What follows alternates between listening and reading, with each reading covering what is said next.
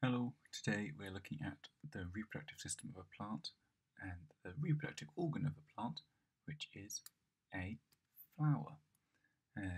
But obviously it looks like this in a cartoon, but on the inside it looks a bit different. So in a plant we have both male and female parts of the flower. So this part over here is the male part and it's called the stamen. The section at the top is called the anther, and the section at the bottom is called the filament. The female part is made of a few different things.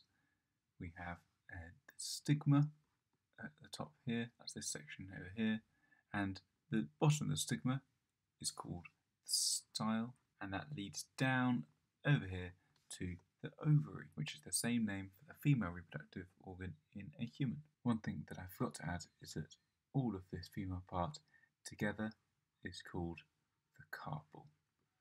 Now, some other parts we might recognise of a flower include the petal here, and this little green thing underneath there, that's called the sepal. Now, we learnt about gametes in a human. A gamete is a sex cell, and so in a human we have male and female sex cells. The male sex cell is sperm, and a female sex cell is an egg cell. In a plant we have slightly different gametes, and we have male gametes, that's pollen, and we can see some of these pollen grains over here that are made in the anther and are released from there.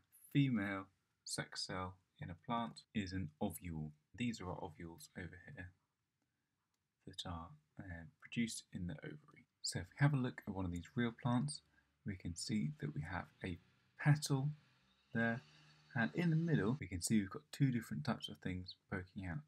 Over here is a stamen with an anther on the top and then a filament dropping down, and over here we have a carpel with a stigma at the top and a style dropping down, and that's going to lead towards where the ovary is, probably about here. In this plant as well we can see it a bit more clearly.